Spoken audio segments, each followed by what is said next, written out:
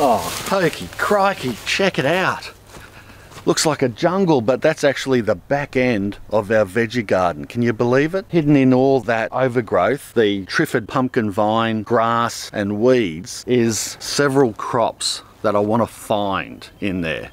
Now I've got all the excuses why this is such a mess. The floods, all the rain, I can't get equipment in here, renovations we've got going on. So we're really disrupted at the moment, and I just haven't had the time to clean up this back part. The front of the veggie garden's good, and we're prepping for the new season, our winter coming in. But the back here, she's a bit buggered, and we're gonna have to get into it and whippersnip it down and find those crops that have disappeared from view. I've got ginger in there, I've got elephantitis. Did I say elephant? Elephant yam, chilies, strawberries, I bet they're gone. Asparagus, so there's several crops in there that we need to find, and let's have a competition and see how many pumpkins I pull out. You guys can count them. Anyway, I'm Mark from Self Sufficient Me, and let's get into it.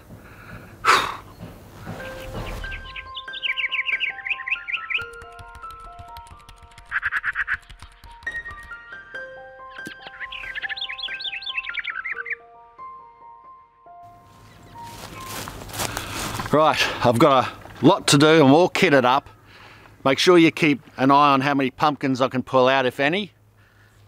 Let's go.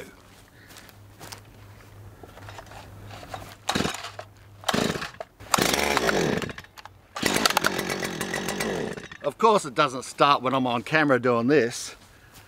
This was my Excalibur hero look.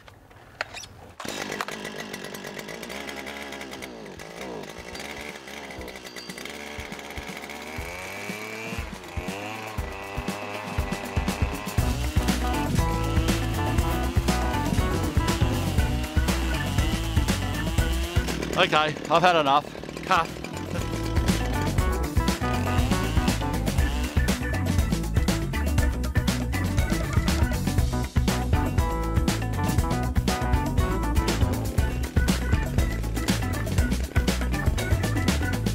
I found the first pumpkin.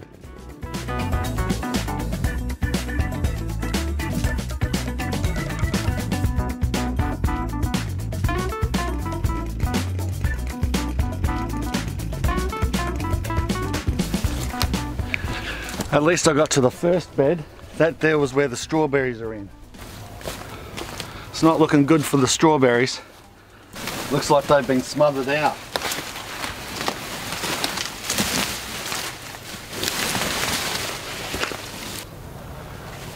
No, I'm afraid the strawberries have had it. These were an alpine type of strawberry, and they just got smothered out. Can't even see any sign of them. None at all. Yeah, well, that would have been the root ball of one. Gone. Oh well, strawberries. Let's see what else we've got.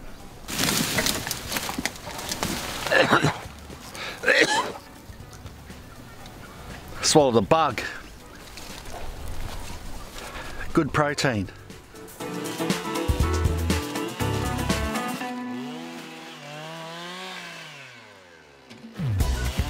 Couple more. Oh, tell you what, slow progress, but the asparagus bed's looking pretty good, even though it was really overgrown. It's done a good job to poke through and get sun, so that's good, especially since I planted some new asparagus in the other side, because it used to be a ginger and asparagus bed, and at the moment it does still have some ginger in there that I'd missed, and it's coming up. Well, it's came up and grew well this summer. This extra rain has helped. I haven't had to water down the back here. It's just the overgrownness that's the problem.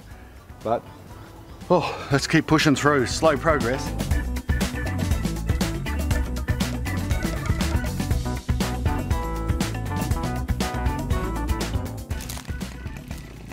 Whoopsie.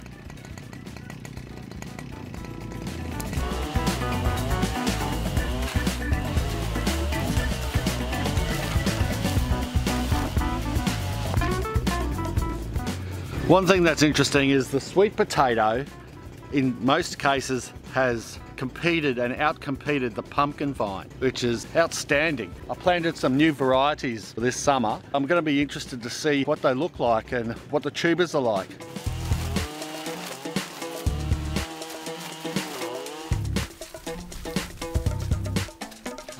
How am I looking?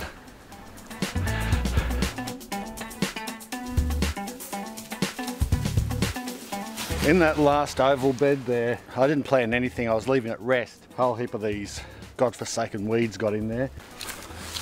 We can maybe compost that down later. Look, I've found something other than a pumpkin. It's a sweet potato.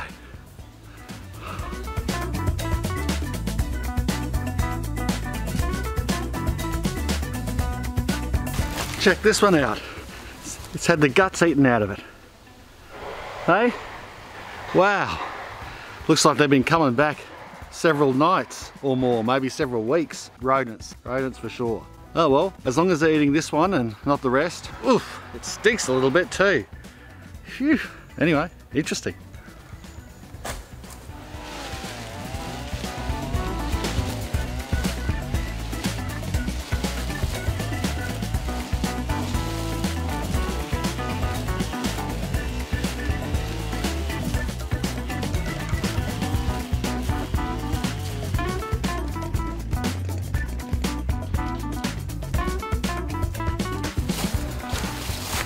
Oh, one of the last. Whew. I don't know how many there are, but we'll count them after. Well, we're just about finished with the whippersnipping. I've got to pull a few more weeds here and there, and I think we're just about done. A pumpkin pyramid.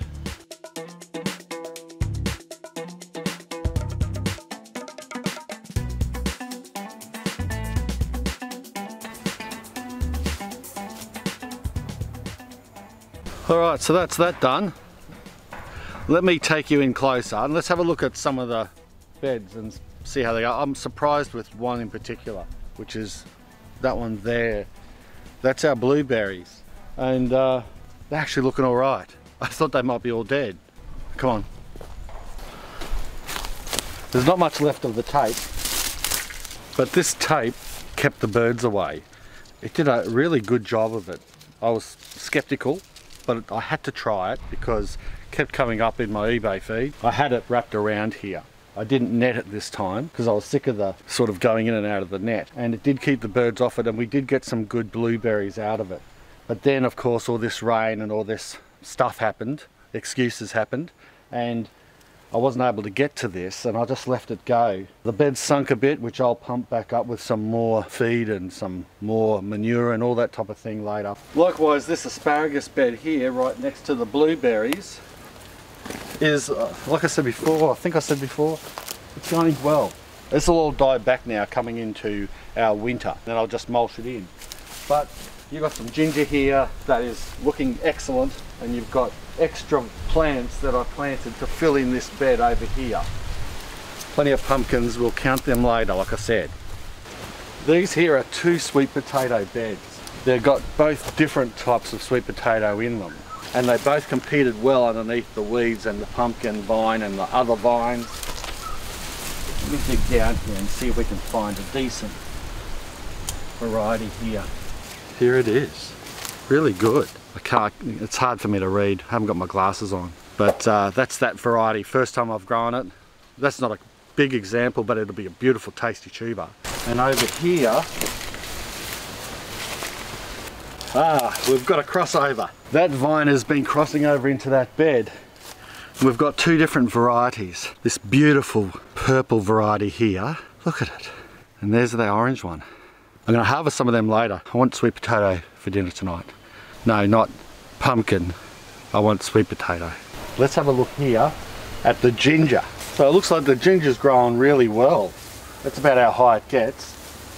This side was regular ginger, and on the other side of the bed that you can't see from there was the jumbo ginger that I planted. Regular ginger seems to have gone a bit better. Let's dig some up. Well, a bit early. So you've got what we call young ginger, where the tuber isn't that big, But it's beautiful smelling. I wish you could smell this. Oh, wow. So I'll be doing a separate video on this anyway. But yeah, for neglect and no extra water and that, and being smothered out, it's pretty good. We'll be using that and cooking tonight as well, I think. Let's finish off with the elephant yam down the back there. Okay, I'm not going to dig up this elephant yam. I want it to die back and then dig it up so that it has the full time to grow, but yeah, it's doing all right. It's looking a bit pale in places. I think it lacks a few nutrients, but you know, there's some chilies around it as well. Bird's eye, looking very good. Seems that they've been neglected. Well, how many pumpkins did you guess there were? I'll give you a quick hint. It's an actual round figure. So it's in the 10, 20, 30. 30 pumpkins. That's a pretty good effort, I think. I was just talking to my builder. I said, mate, you can have half a dozen. And he's quite happy because he's got young kids that love pumpkin. And there's plenty of pumpkin soup here, I can tell you. All right, well, I hope you enjoyed this video. If you did, make sure you give it, I don't know, thirsty thumbs up. I haven't had a drink this whole time. Just been hooking in. And share the video around because it always helps my channel out heaps. Don't forget to visit my website, selfsufficientme.com. My editor, Celia, she's been doing a great job at putting together articles based on my videos and other things. And the latest one is a really interesting article about why to paint fruit tree stems. And she researched it. I really enjoyed reading it, so you will too, I'm sure of it. Anyway, thanks a lot for watching. Bye for now. Cheers.